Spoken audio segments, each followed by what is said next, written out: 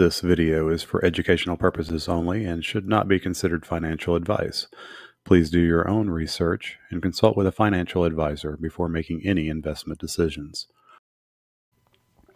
Hey guys, today I wanted to talk about my trading rules for it's a $25,000 account that I am trading until I've turned $25,000 into $27,500 before losing total of 8%. And no more than a 5% drawdown in the course of a day.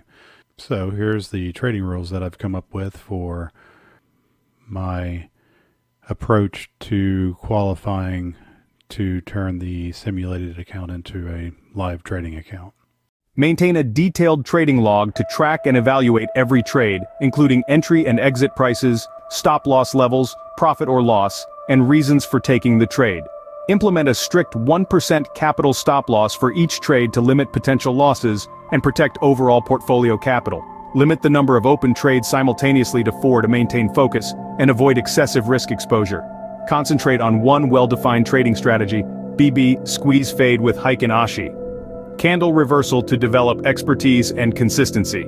Conduct simulated trading using the $25K rules until consistent profitability is achieved before transitioning to real trading challenge.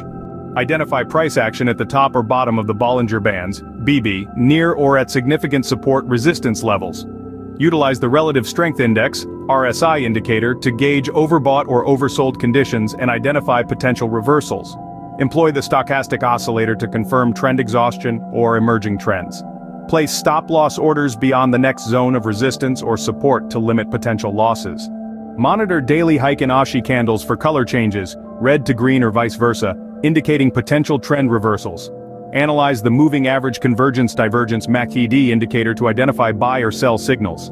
Enter trades on the second confirming candle following the initial color change. Develop a comprehensive trading plan that outlines your goals, risk tolerance, and strategies. Conduct thorough research and analysis to make informed trading decisions. Practice emotional discipline and avoid impulsive trading based on fear or greed. Continuously evaluate your trading performance and make adjustments to your strategies as needed. Seek guidance from experienced traders or mentors to enhance your trading skills and knowledge.